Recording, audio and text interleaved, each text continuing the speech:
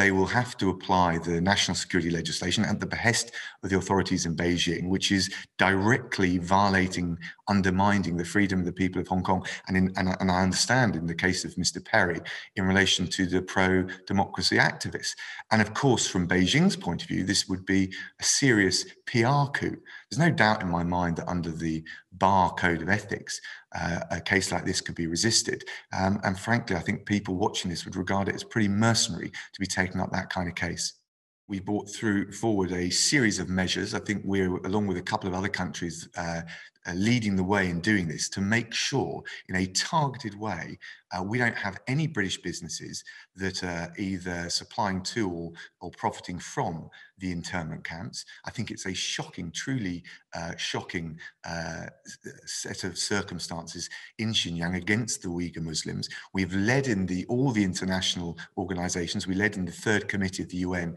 I think it was 38 countries that followed our lead in criticizing and condemning the human rights abuses in Xinjiang, but also in Hong Kong. And we're leading by example with these measures to prevent UK supply chains either contributing to or profiting from this appalling situation in the internment camps that you described. It's appalling and it's shocking in the modern world, in a leading member of the international community. And no, this isn't enough. What China says is this is all lies cooked up by the West, Britain, and leading member amongst them. And what we say is, if you dispute the allegations and the claims and the reports, there's a simple way to clear this up. Allow the UN Human Rights Commissioner to visit and access and see these sites. And we are pushing for an authoritative third party like the Human Rights, the High Commissioner for Human Rights at the UN, to conduct that visit. And that is the straightforward way. If China denies these allegations, then they can be verified.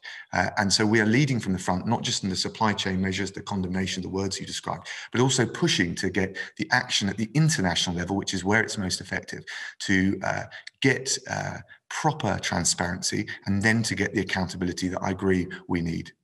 I think it's for a court to decide whether the very complex definition of genocide is met, but what is clear, frankly, whatever the legal label that you put on it, is that there are convincing and persuasive third-party authoritative reports of serious violations of human rights on an appalling industrial scale.